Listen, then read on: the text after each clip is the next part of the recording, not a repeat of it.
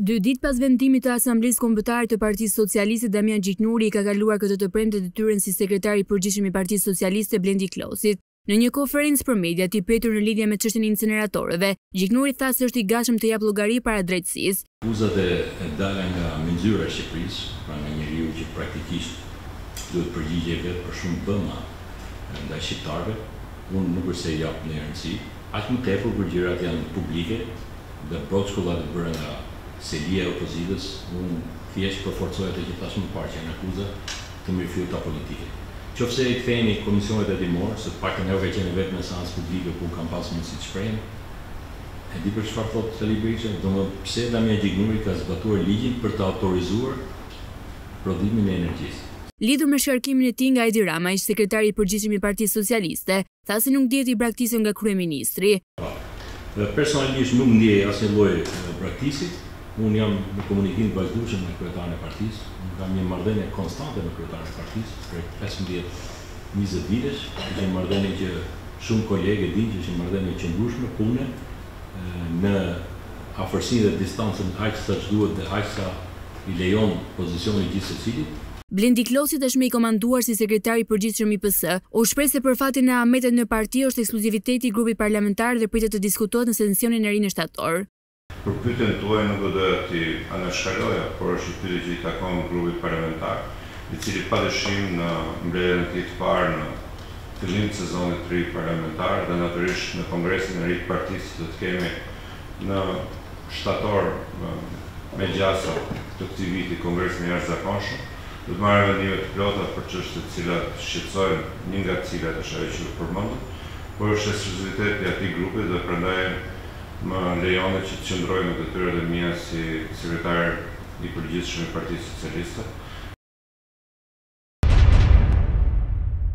Sekretari i përgjithshëm i OKB-s, Antonio Guterres, së fundi është shprehur se epoka e ngrohjes globale ka përfunduar dhe epoka e vlimit global ka ardhur. Kjo deklaratë e tij ka ardhur pasi shkencëtarët konfirmuan se korriku ishte muaji më i nxehtë në botë i regjistruar. Ndryshimi i klimës është këtu, është e frikshme dhe është vetëm fillimi, tha Guterres. Është ende e mundur të kufizohet rritja e temperaturës globale në 1.5 gradë dhe të shmanget ndryshimi më i keq i klimës, por vetëm në veprim dramatik dhe të menjëhershëm klimatik. Temperaturat globale këtë muaj kanë thyer rekord sipas Organizatës Botërore Meteorologjike dhe Programit të BE-s për vëzhgimin e tokës. Rritja e vazhdueshme e temperaturave mesatare globale, e nxitur nga ndotja që bllokon rrezet e diellit dhe vepron si një sër rreth tokës, ka përkeqësuar ekstremet e motit. Për një pjesë të gjerë të Amerikës së Veriut, Azisë, Afrikës dhe Evropës, është një verë mizore, por të gjithë planetin është një fatkeqësi dhe për shkencëtarët është e paqartë. Njerëzit janë fajtorë, shtoi Guterres. Eurodeputeti austriak Lukas Mandl ka reaguar sot pas thirrjes nacionaliste të tifozëve serb të futbollit. Kanë bërë thirrje që ushtria serbe të kthehet në Kosovë. Tifo grupi Delije kanë paraqitur një tank si koreografi, ndërsa kanë shoqëruar me një shkrim ku thuhet: "Kur të kthehet ushtria në Kosovë." E pas këtyre thirrjeve ka reaguar eurodeputeti austriak Lukas Mandl, kur një postim në Twitter, ku ka etiketuar shefin e jashtëm të BE-s Josep Borrell, komisionerin për zgjerim Oliver Varhelyi dhe ndërmjetësuesin e BE-s për dialogun Miroslav Lajçak, i pyet nëse janë në djeni se çfarë po ndodh. Ju ende dëshironi të sanksiononi Kosovën. Josep Borrell, Oliver Varhelyi, Miroslav Lajçak, a e shihni se çfarë po ndodh? Le të qetësohemi, le të kontribuojmë në uljen e tensionit, pajtimin, paqen. Të gjithë ne, BE Kosovë, shkruan Mandl. Dita e sotme pritet të jetë një ditë tjetër e nxehtë në të gjithë territorin e Shqipërisë. Në krahasim me ditën e dieshme, sot nuk do të ketë rreshje shiu të cilat u regjistruan në orët e para të mëngjesit. Temperatura pritet të shkojë deri në 33 gradë Celsius në zonat e ulta, të cilat do të jenë shifrat më të larta që do të shënojë termometri. Korriku ka qenë aq i nxehtë deri më tani sa shkencëtarët llogarisin se ky muaj do të jetë më i nxehti në histori dhe ka të ngjarë më i ngrohtë që ka përjetuar qytetërimi njerëzor, dhe pse kanë mbetur edhe disa ditë për të djërsitur. Organizata Botërore Meteorologjike dhe Shërbimi i Ndryshimeve Klimatike të Bashkimit Evropian të njëjtën deklarua se nxehtësia e korrikut është përtej thjesht thyrjeve të rekordeve. Ato thanë se temperatura e tokës ka kaluar përkohësisht mbi një prag të rëndësishëm të ngrohjes. Objekti për 1.5 gradë Celsius i pranuar ndërkombëtarisht për të kufizuar ngrohjen globale. Temperaturat ishin 1.5 gradë më të larta se koha paraindustriale për një rekord prej 16 ditësh këtë muaj. Ndërsa marrëveshja e klimës së Parisit synon të mbajë rritjen e temperaturës mesatare globale për 20 apo 30 vjet në 1.5 gradë. Disa ditë i kalimi përkohshëm i këtij pragu ka ndodhur më parë, por asnjëherë në korrik. Dy zyrtarët e listës serbe, Slavko Simić dhe Igor Simić, kanë udhëtuar për në Shtetet e Bashkuara të Amerikës. Atje dje në Washington janë pritur nga përfaqësuesi special i Departamentit të Shtetit për Ballkanin Perëndimor, Gabriel Escobar, edhe pse ky udhëtim i tyre në kohë në Washington ndërlidhet mes zgjedhjeve të parakohshme në 4 komunat veriore, se s'është ftuar kreu i listës serbe. Lidhur me këtë ka folur politikania serbe Rada Trajković. Sipas asaj, kjo vizitë e zyrtarëve të listës serbe synon hapur që të krijojë një pamje se partia e Goran Rakić vepron e pavarur nga Beogradi, edhe pse Trajković thotë se gjithë e dinë se nuk është ashtu, me që Vučić i kontrollon nga afër. Politikania serbe thotë se gjithë kjo është një koreografi diplomatike që duhet të çojë drejt një kompromisi. Përveç kësaj, potencion se përmes kësaj vizite, SBA po jep shansen zyrtarëve të listës serbe që të pozicionohen si të pavarur në mënyrë që të marrin përgjegjësinë, por edhe fajin për krizën e veri. Presidenti i Shteteve të Bashkuara të Amerikës, Joe Biden, ka pritur dje në shtëpinë e bardhë kryeministrin e Italisë Giorgia Meloni. Të dy zyrtarët kanë bërë një deklaratë të përbashkët, ku kanë zënë vend dhe Ballkani Perëndimor dhe situata në Kosovë. Biden dhe Meloni kanë bërë thirrje për deskalim dhe pajtim në rajon, duke thënë se dy vendet do ta shtojnë koordinimin për këtë qëllim. Në deklaratë përmenden roli Fundit, EULEX dhe KFOR, ndërsa thuhet se SBA-ja mirëpret kontributin e Italisë. Shtetet e Bashkuara dhe Italia reafirmojnë angazhimin e tyre të përbashkët për sigurinë, stabilitetin dhe prosperitetin e Ballkanit Perëndimor dhe mbështetjen e tyre afatgjatë për integrimin euroatlantik të rajonit. Ata janë vendosur të përforcojnë koordinimin për të favorizuar deeskalim dhe pajtim duke marrë për bazë rolin vendimtar të Fundit. Shtetet e Bashkuara mirëpresin angazhimin e qeverisë italiane në Ballkanin Perëndimor, duke përfshirë kontributin e forcave të armatosura italiane në misionet e KFOR-it, EULEX dhe EUFOR-it, thekson deklarata. Bashkimi Evropian ka kërkuar nga Serbia dhe Kosova komente shtesë lidhur me 5 temat që janë diskutuar në takimet e javës së kaluar në Bruksel. Siç u tha, bëhet fjalë për udhërrëfyesin drejt normalizimit të marrëdhënieve, energjinë, zbatimin e deklaratës për personat e pagjetur, zgjerimin e situatës në veri si dhe çështje tregtare. Po ashtu thuhet se përkundër insistimit të qeverisë së Kosovës se ka përmbushur hapat të nevojshëm për deeskalim në veri, BE-ja thotë se pret përmbushjen e kërkesave të tyre pavonesë. Zëdhënësi i BE-s, i cili e ka cilësuar takimet si të vështirë dhe gjithëpërfshirës, por që nuk kanë sjellë përparim të menjëhershëm, ai shtoi se palëve ju kërkua të reflektojnë mbi takimet dhe të japin komente mbi pikat e rendit të ditës. Diskutimet do të vazhdojnë dhe lehtësuesi i BE-s do të thërras takime të reja në periudhën e ardhshme, thuhet në përgjigjen e BE-s.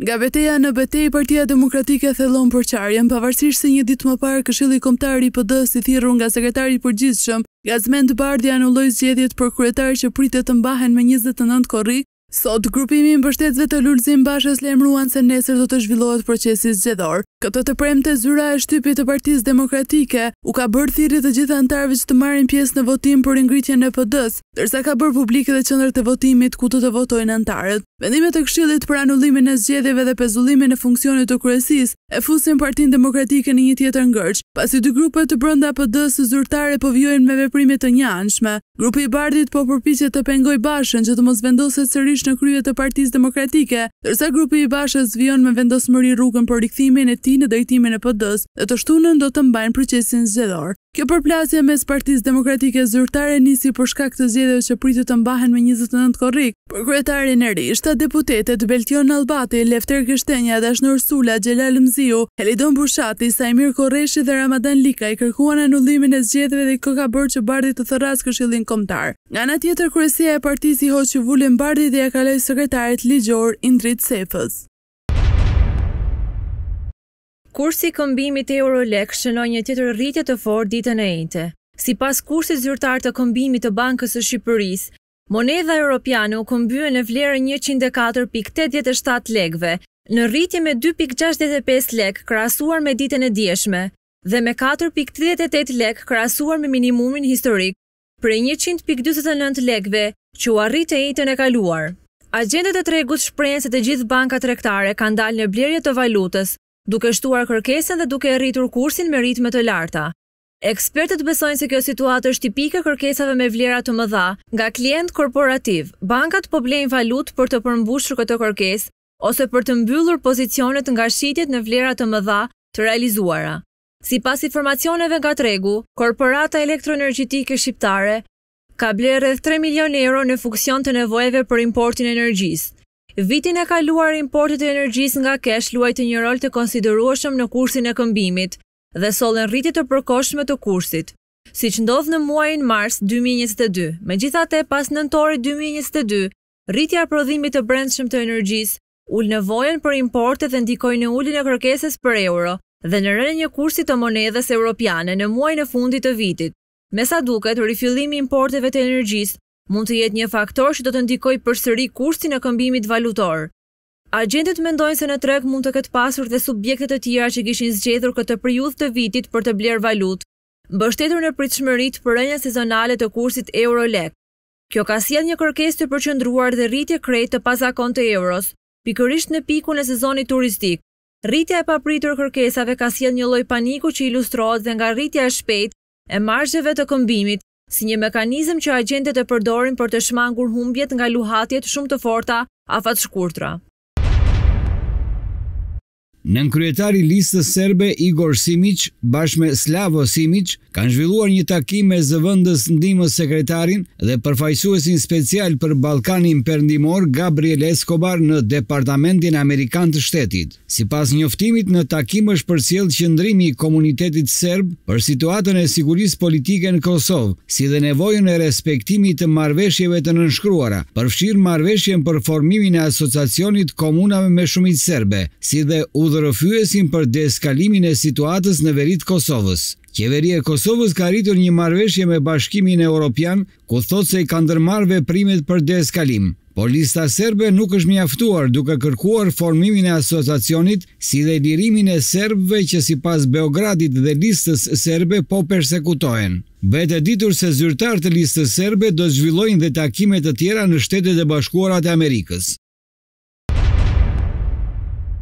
Departamenti Amerikan i Shtetit në raportin e tij për klimën e investimeve në Kosovë për vitin 2023 ka shkruar në investimet direkte të huaja në Kosovë. Mbetën të kufizuara për shkak të disa problemeve strukturore si integrimi kufizuar ekonomik rajonal dhe global, ndërhyrja politike në ekonomi dhe gjyqësor, furnizimi jo i besueshëm energji, një sektor i madh informal, vështirësinë e vendosjen e të drejtave pronësore, korrupsioni dhe sundimi i dobët e ligjit, duke përfshirë mungesën e zbatimit të kontratave. Në këtë raport trajtohen edhe tensionet në veri të vendit si pasojë e marrëdhënieve të panormalizuara nëpërmjet Kosovës dhe Serbisë. Raporti dash mungesën e njohjes së Kosovës nga Serbia e shesi problematike për vendin në një numër çështjese, në këtë rast edhe kryerjen e aktiviteteve të përditshme të biznesit. Kosova nuk është antare e Kombeve të Bashkuara dhe fqin terrenal, Serbia dhe Bosnjë-Hercegovina janë ndër vendet që nuk e njohin shtetësinë e saj. Mungesa e njohjes gjithashtu ekspozon Kosovën ndaj vështirësive delikate teknike në kryen e aktiviteteve të përditshme të biznesit, thuhet në raportin e dash.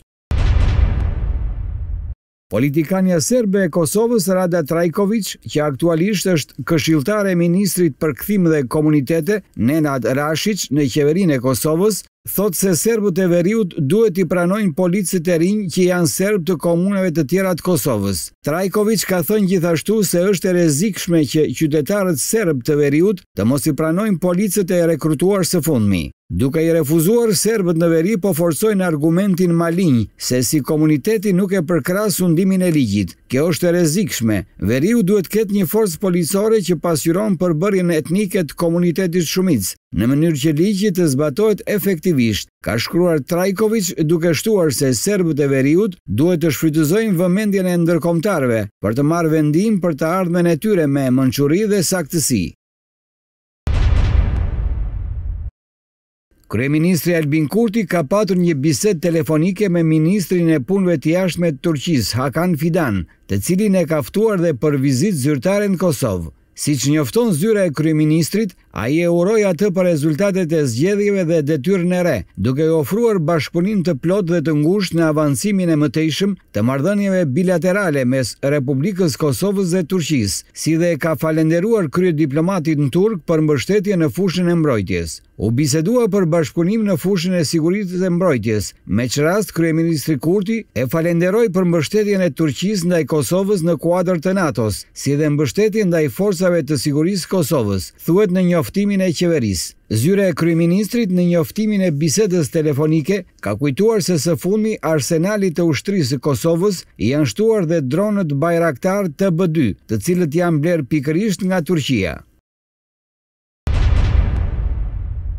Deklaratës së zëvendës kryeministrit të Kosovës Besnik Bislimi, ku ky i fundit denoncoi thirrjes shoviniste të tifozëve ultranacionalist, Crvena Zvezda që kërkonin kthim të ushtrisë serbe në Kosovë, i ka reaguar dhe zyrtari serb Petar Petković, i cili shkroi se kur Bislimi s'ka shishe të ujit, ai gjuan me rrena. Në mungesë të shishes së ujit, Besnik Bislimi gjuan me rrena. Ai është ekspert në këtë fushë, si dhe në provokime dhe konflikte, ka shkruar Petar Petković, drejtori i zyrës për Kosovën në qeverinë e Serbisë. Bislimi reagoi fort dje ndaj thirrjeve fashiste të tifozëve serb, teksa dhe u shpreh se gjithçka në Serbi, prej mediave deri te shkenca, përdoret nga Vučić për të nxitur dhunë, terror, tensione dhe luftë.